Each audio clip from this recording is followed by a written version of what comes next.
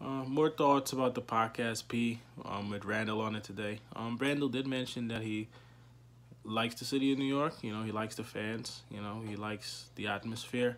And I think, a lot of players will say that, but I do think that there were times this year where he really did not enjoy it. He obviously talked about the thumbs down event and stuff like that. But the pressure sometimes it does get to him a little bit, and it's not just pressure; it's just the side talk you get from playing in New York. If you watch him, you can tell he's not a fan of that. And he can be sensitive at times, and he's allowed to be.